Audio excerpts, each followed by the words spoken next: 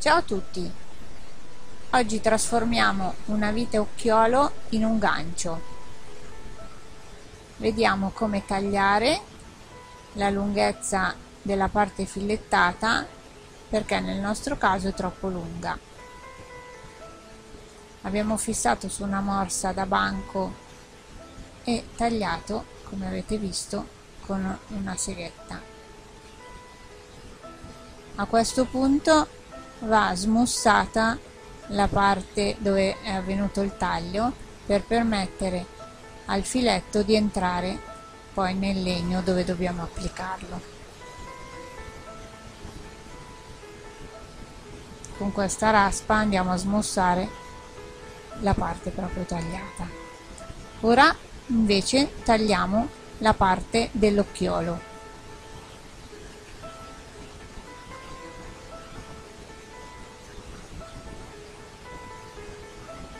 Ecco fatto.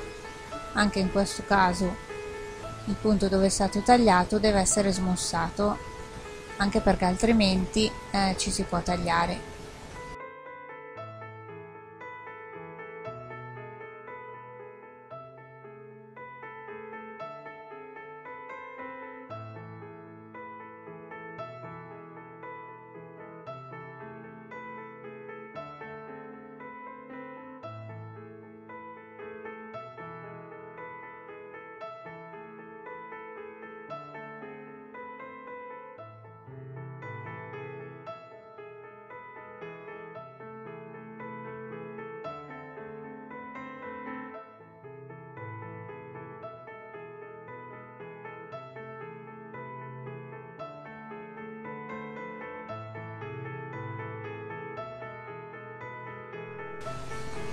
Ecco, vediamo il risultato.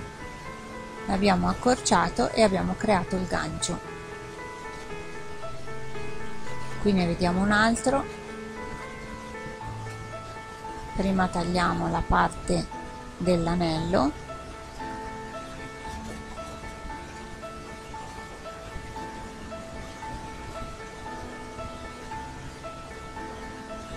E poi andiamo a smussare leggermente.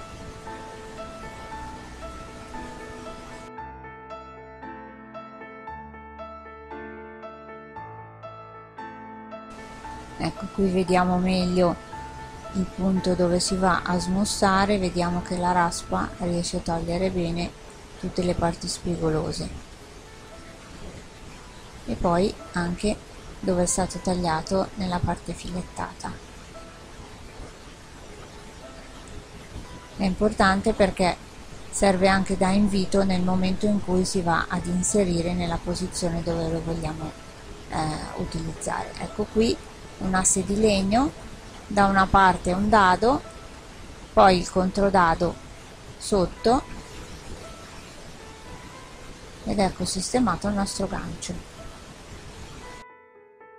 Abbiamo così creato un pannello con dei ganci per poter appendere qualsiasi cosa, dei quadretti, degli orologi. Spero vi sia piaciuto e vi sia stato utile. Iscrivetevi al nostro canale per restare informati e visitate il nostro sito elettronicadidattica.com. Ciao a tutti, a presto!